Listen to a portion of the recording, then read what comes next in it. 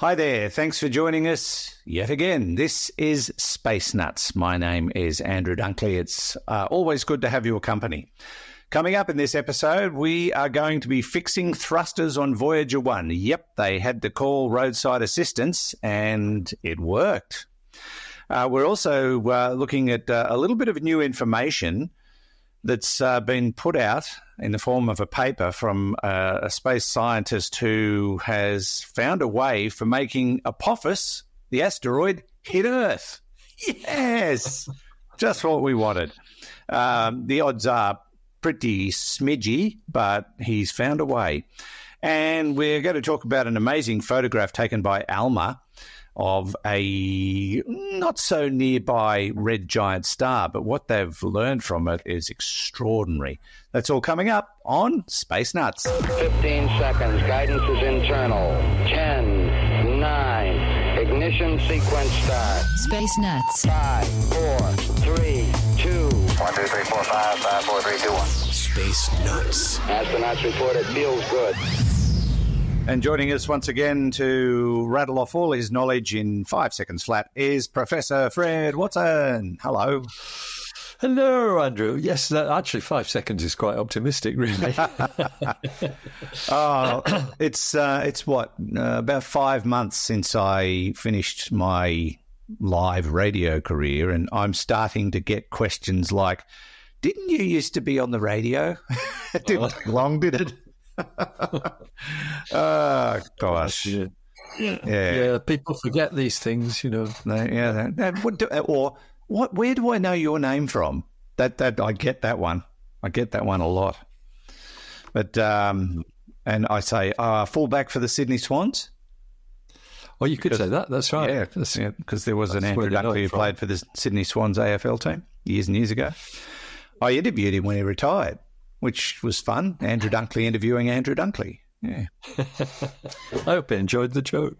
Oh, he did. Yeah, that's why he wanted to do it. Yeah. Okay. Yeah. That's. Fred, let's get down to business, as I tend to say more often than not. And I think we'll start with Voyager 1.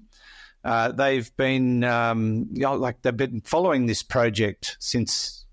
I won't say the year, but it's been 47 years, I think, that it's been operational. Of course, it's done what it was sent out to do, but it's still going. But because it's getting old and tired and taking high blood pressure tablets and a few other things, it's starting to break down. Things are not working as they once did, and now they've run into they ran into an interesting problem, which they found an ingenious solution to, involving the thrusters. So what happened there? It's absolutely true. This is a story that, it's a delightful story in that it's got so many different twists and turns, and just gives you an illustration of how ingenious space engineers can be. It's really quite remarkable. Let's just catch up with Voyager 1 statistics as they stand at the moment. It is a distance from the sun is 164.682 astronomical units, which means basically it's a long way off. One astronomical unit is 150 million kilometers. So we've got a very, very long way away. And it's so far away that signals from Voyager 1 take nearly 23 hours to get to us, almost a day. So, it won't be that long before it's a light day away. And its speed, still the fastest object leaving the solar system, 16.931 kilometers per second relative to the sun. And it is still functioning as well. And yes, 57 years is correct. It was launched almost to the day, actually. It's September the 5th, 1977 was the launch date. So what's the story? Well, it is that the probes, both Voyager probes, they have 3 sets of thrusters. And these are small rocket motors. There are 2 sets that give you attitude adjustments. In other words, how the spacecraft is sitting as it drives along. Is it facing the Earth? Is it facing out into space? Is it looking back towards the sun? And so 2 of them do that. And then there's a further set that does what's called a trajectory correction. And that means changing its path, its orbital path, which of course was necessary in the earliest stage of its mission, because you need it to make these corrections, mid-course corrections, they're often called, en route to the planetary destinations. Voyager 1 was the one that sussed out Jupiter and Saturn and everybody else out there. So it was basically a very important part of the navigation of Voyager 1, but that set of thrusters is not needed anymore. The trajectory correction thrusters you don't need because you don't have a target. You're not going anywhere particularly. You're just leaving the solar system. Just getting that away. Getting the hell out of here. So what it meant was back in 2002, when engineers, it's actually JPL, Jet Propulsion-Laboratory, where the NASA engineers are who look after this marvelous machine. When they found that there was some of the fuel tubes in the attitude correction branch being gummed up by, and I'll explain what gums them up in a minute, but they were getting gummed up. So what they did was switch to one of the other ones. That was in 2002. And then they clogged up in 2017. So they finally switched to the trajectory correction ones, which are the ones that you don't use anymore. What you can do is you can use those thrusters to still keep the spacecraft with its antenna pointing back to Earth, which is the critical thing here. Because if we lose that, then we've lost it. So they are still operational, and they have been since 2017. Now, unfortunately, however, they are clogging up too. Yeah. And that's, it must sound like a familiar story to these engineers. What is it that clogs them up? It's silicon dioxide. And apparently, this is a sort of chemical byproduct that comes originally from a rubber diaphragm that's in the fuel tank, Voyager 1's fuel tank.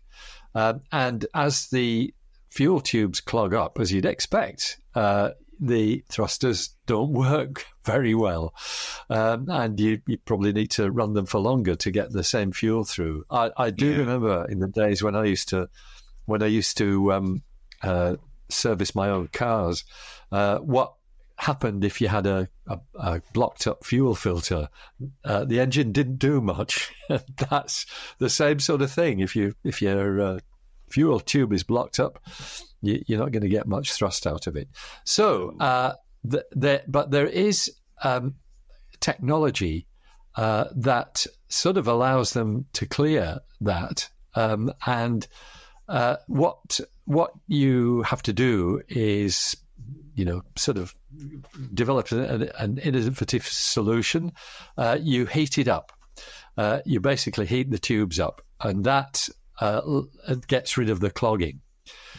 So that's what's going to happen. They will heat these tubes up. But if you do that, then you're taking power from other things on board, and they've already switched off power to everything that they think is non-essential. So so it's running all its what are perceived to be essential components. So what do they switch off?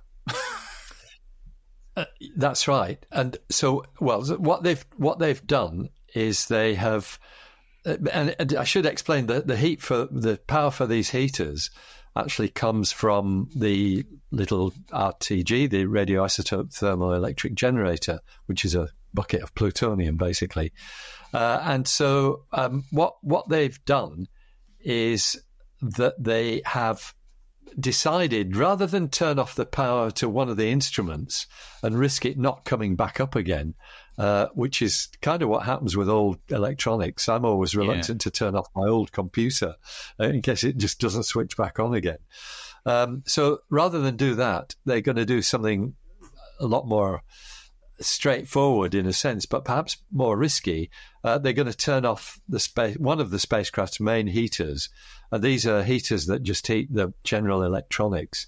And they think they can do that for an hour, which means that they've got enough power to heat up the thruster fuel lines and get rid of the clogging. If they can do that for an hour, then they think they'll fix it. But you only lose the spacecraft power for an hour, the main spacecraft heating power, and then you put it back on again.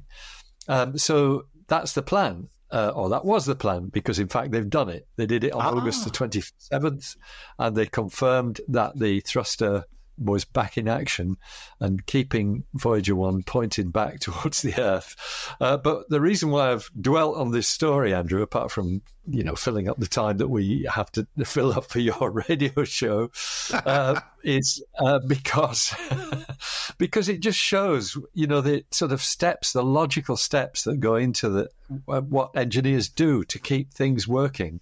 When you think something that far away, 164 times as far away from us as the Earth is from the sun, you'd think something that far away, you just give up on. You say, no, there's no way we're going to fix this.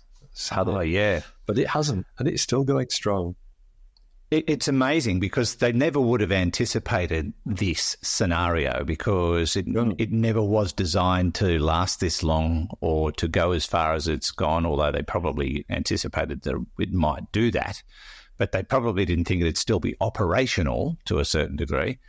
And yet it's still out there. So is Voyager 2. They're plodding along beautifully. I worked it out, Fred, and I don't know how to say this, because English and Australian terminology is different from US.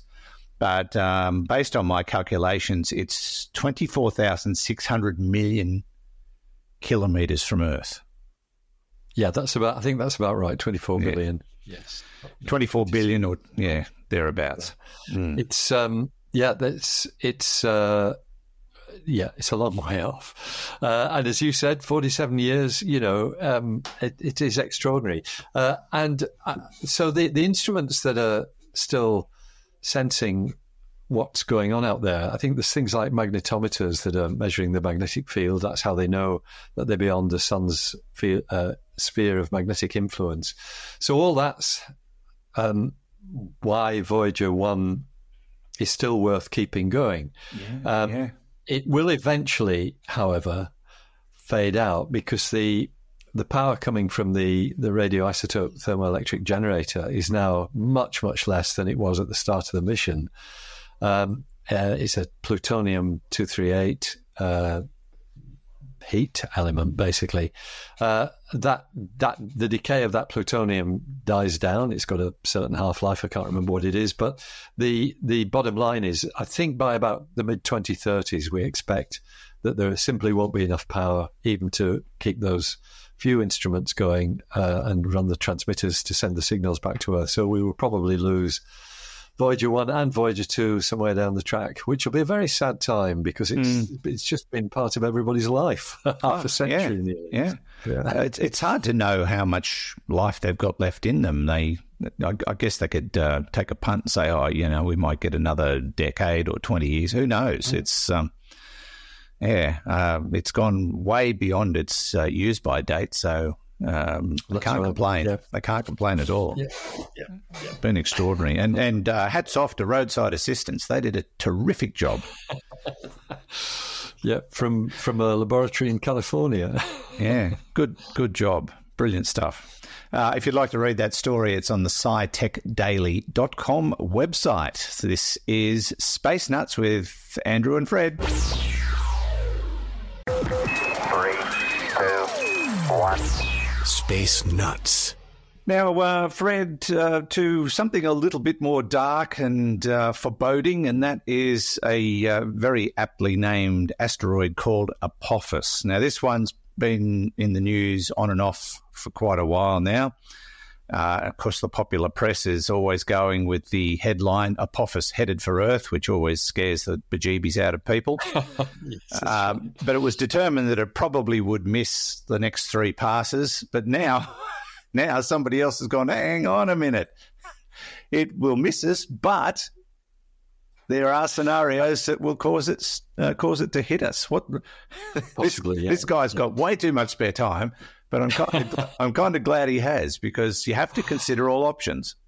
Yes, you do. That's right. It's absolutely right. So this is a scientist at the University of Western Ontario in Canada, and essentially the work that has been done is to confirm, yes, that at the moment the near passes of Apophis, which are in 2029, 2036 and 2068, will not cause an impact with Earth. They're close passes, but won't be an impact.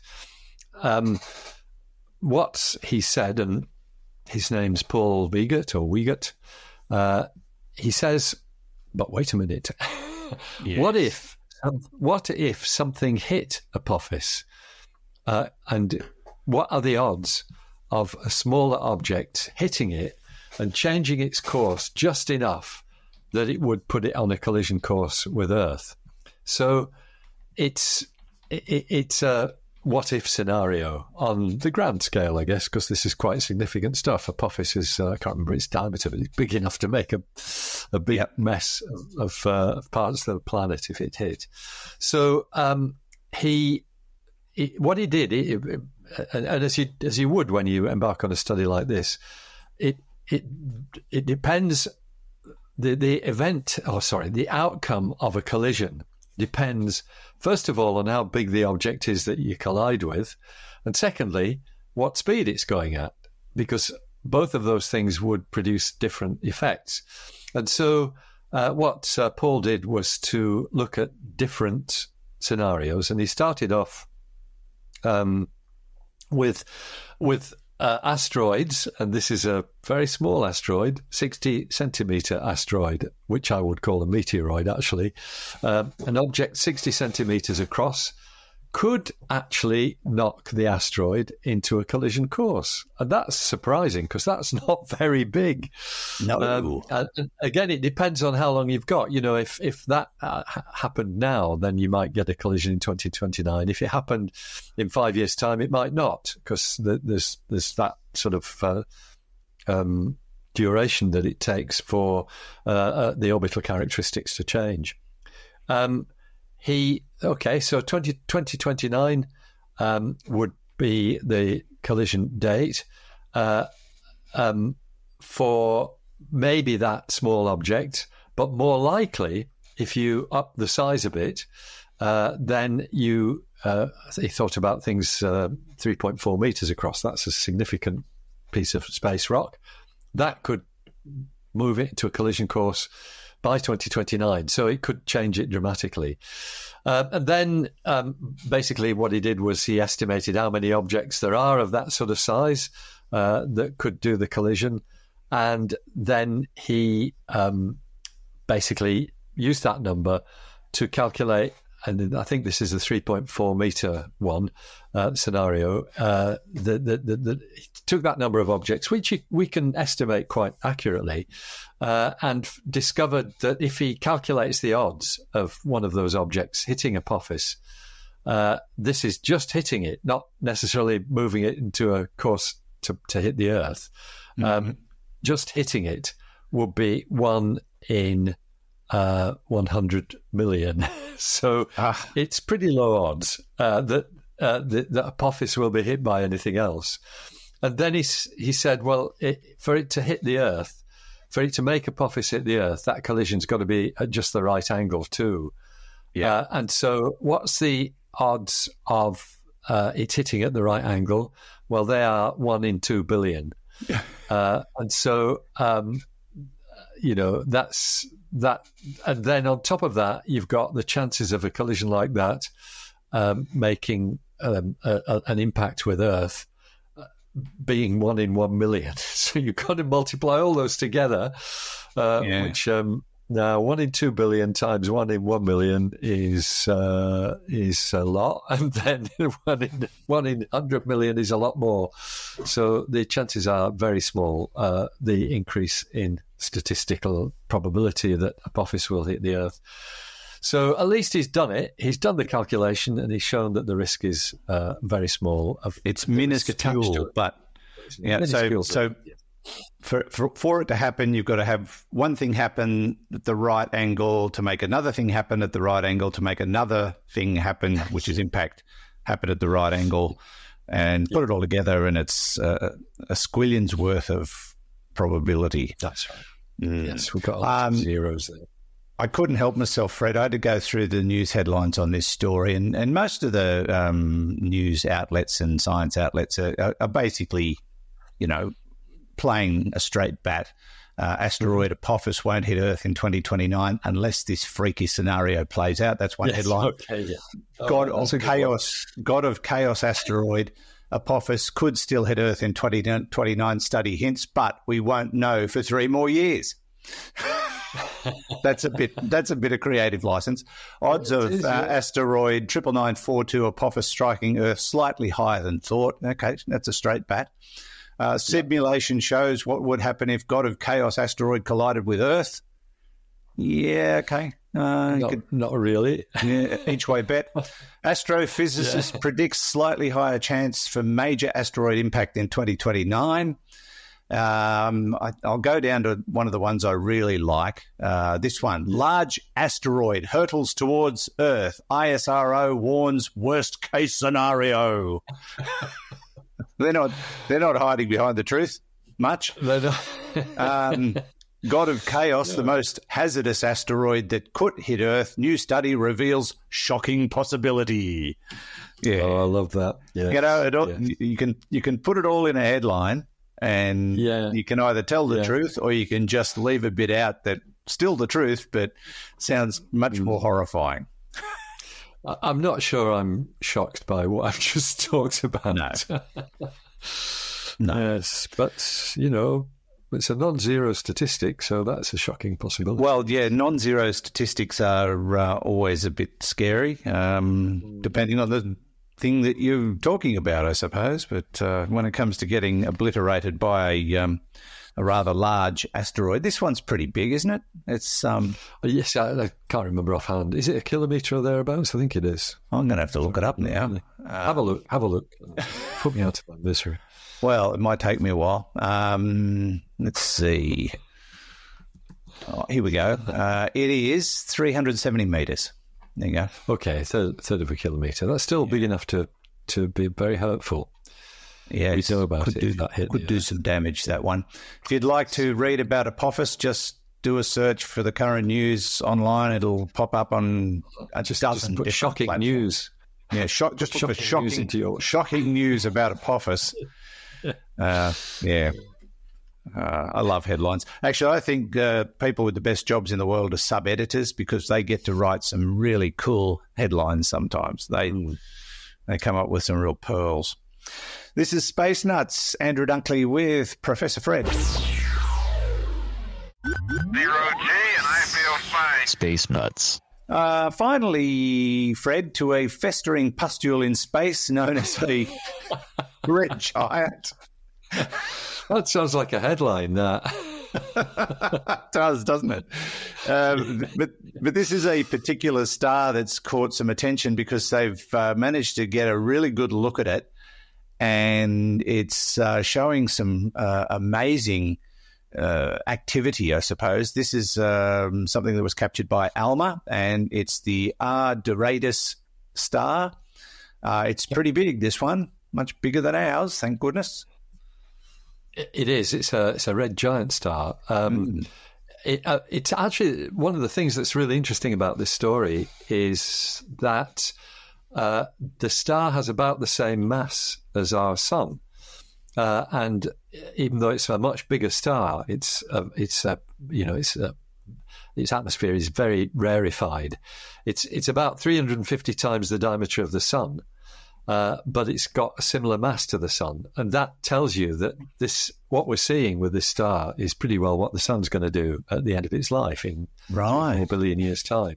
So this is foretelling what the future will be. You're quite right; it's sort of in the middle distance, about 180 light years away. R Doradus in the constellation of Dorado, Southern Hemisphere constellation. And it has been imaged, as you quite rightly say, by ALMA, the Atacama Large Millimeter Array. So these images are not visible light that we're talking about. They're in the very high-frequency radio spectrum. And what they've done is actually image the disk of the star, which is fantastic. I mean, stars are so far away that the general rule is that no matter how big your telescope is, you're not going to see detail on the star. And there are a few exceptions. Betelgeuse, we think we can see detail on when you image it with VLTI, the Very Large Telescope Interferometer. That's at Cerro Paranal in northern Chile, run by the European Southern Observatory.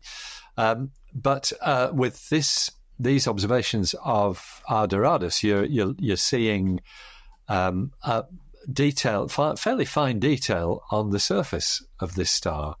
And so you need a big interferometer array to do that. ALMA covers quite a large area of the Chañantor Plateau in the northern part of the Atacama, not very far from San Pedro de Atacama. Very high up, it's about nearly 5,000 meters, the telescope. And so its capabilities are really quite outstanding. And you and I have talked many times, Andrew, about the images that we've seen from ALMA of protoplanetary disks, the disk of material that are going to form planets. This time it's turned its attention not to the disk around a star, but to the star itself. And what they've revealed is these hotspots on the surface of the star. They're interpreted as being hot, rising bubbles of gas, what we call convection bubbles. Now, we have those on the sun, but the ones on the sun are only, probably 10 to 100 kilometers across. They're relatively small. These are, as I said at the beginning, 70 or 75 times bigger than the sun itself. They're very large blobs of material, which are convecting. And we know they're doing that because the ALMA images of R Doradus have covered a period of the best part of a month. They've taken repeated images. The 18th of July, the 27th of July, and the 2nd of August. And these are actually last year, not this year, because it's taken a while to process the images. But what you can see, because you've got these three different epochs, times when you're looking at that, the bubbles are in different places. So they're sort of bubbling up and changing as time goes on. And you can identify the way they're changing because the last two that I mentioned are taken only about 5 days apart. And you can identify the individual bubbles changing in their brightness as well as moving slightly on the disk of the star. So these are real events that we're picking up, and we're seeing their activity as the star kind of rumbles and boils. What you're actually seeing here, Fred, is a gargantuan lava lamp. That's what this is. Yes, it is. That's right. With blobs coming up that are not made of lava; they're made of gas. Yeah, they are blobs, and a gigantic lava lamp. Yeah, so we can obviously learn a lot from this. We can. This sort of activity's been predicted by the people who look at the physics of stars, so it's not a surprise. And we do know, my colleagues who I often talk to at the University of Southern Queensland, they specialise in looking at star spots on stars as well, which they can do with a technique called Doppler Zeeman imaging. That lets them use actually telescopes like the Anglo-Australian telescope, quite small instruments, to plot where the star spots are on a star. And they are gigantic. Often they're much, much bigger than the sunspots that we see on the sun. And and there are reasons for that. That's well understood. And in the same way, we understand why you should get very big convective blobs on red giant stars. But seeing them is believing, and that's the big thing. When we have confirmation of theoretical predictions like this, it is very gratifying that the theory is working, and that, the things that we think we know about the universe are not just made-up stories, they're the real thing. Yeah, theory is becoming reality now that we've got the gear to make these observations over such vast distances. It's remarkable. Yeah. SciTechDaily.com is where you'll find the story about the big blob in space that's basically that giant lava lamp known as Doradus. R Doradus or R Doradus? How do you pronounce it? Well, usually, normally it's Doradus, the constellation name. And R tells you that it's a variable star. So that was, is that right? Yes, it is. It's telling you it's a variable star. Well, obviously, with all that movement, it's varying all the time. No, the reason why I say that is it's the nomenclature. So letters like that, and often there are two letters. I used to study stars called RL-Lyrae stars, which is that's telling you that they're variable stars. The fact that you've got two letters in the name and one's the same too. Excellent. All right. That's where we're going to leave this week's program. If you would like to get in touch with us or just pop along to our website for a look around, spacenutspodcast.com or spacenuts.io. If you follow us on social media, don't forget to like us or follow us or subscribe or whatever it is you do, depending on which platform it is. We'd love to get our numbers up. And don't forget to leave a review if you don't mind, whatever you listen to us through. Leave a review. Reviews are always helpful to increase our listener awareness, I suppose would be the way to describe it. Thanks, Fred, as always. A great pleasure. Great pleasure to talk to you too, Andrew. Thank you. Thank you very much, Professor Fred Watson, astronomer at large, and thanks to Hugh in the studio for what I do not know, but we'll figure it out later. And from me, Andrew Dunkley, thanks for your company.